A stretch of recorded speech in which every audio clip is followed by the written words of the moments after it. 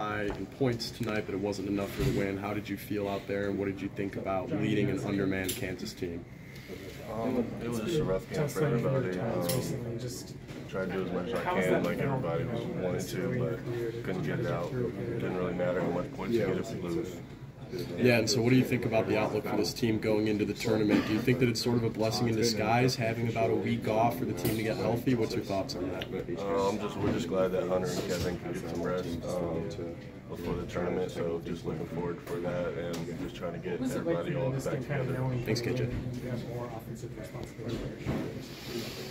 KJ, what did you think of the crowd there during that spurt where you guys almost got it tied back up? It was definitely amazing. Of course, playing in Kansas City with all the fans here, it's definitely awesome that they come here and support, even though we're a little undersized and undermanned, but it was good that they came and supported us today. And what was it like going back to the 5 spot tonight? It was just the same. I feel like I was just playing the same position, even with Hunter and them out there, but it was still good for me to be out there at the 5. Sorry, KJ, I don't know if you've been asked, but when you went down there in the second half, what was going through your head when you were initially on the court there? Yeah, I just hit my hip, kind of the same, one of the same hips that I already hit a lot. One of them was a Houston game, I forgot what the other one was, but just hit there. It was just some sharp pain, but it's all good now. So was there any point in that where you're thinking, like, here we go again, another injury? No, of course. I'm always looking at the best thing, so I really didn't even think about it. Did Self say anything to you? I saw when you guys were walking away, he was smiling. He seemed like he went from maybe worried to pretty, happy, pleased pretty quick. Yeah. He thought I was milking it a little bit. He thought I wanted just a little crowd reaction, so that's why he gave us that little smirk right there. And then he asked you about the spurt there in the second half. Are there any plays there that stood out to you that gave you the thought that, hey, this team has a chance to win this game? Yeah, especially when we're in Kansas City and we have a lot of fans here. There's a bunch of plays that I can remember that I feel like we had a chance, but slipped out of our hands, and they just kind of gained the game. And I know Hunter and Kevin should both be back. Is that where you place your optimism moving forward? Are there other things you're optimistic about with this group?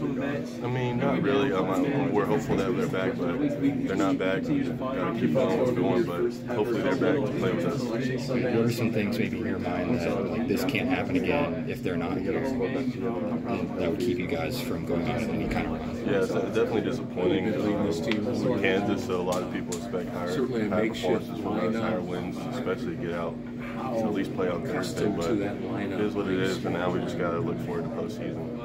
We played small ball last year. What was working for you out there tonight? 22 points. It seemed like you were pretty comfortable with the ball in your hands. Just being aggressive when you have Kevin and Hunter hurt. That's a lot of points that are missing. So just trying to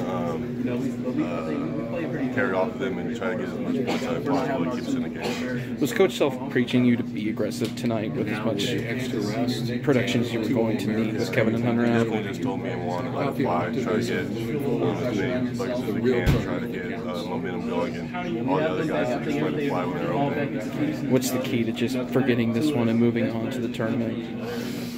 Leave social media and just look forward to the next game, really, and just go and practice for next practices. What do you think these next few days are going to look like for you guys, practice schedule-wise and rehabbing? I would say a lot of defense, just getting back together, just kind of getting people together, and a lot, just getting a lot of people out.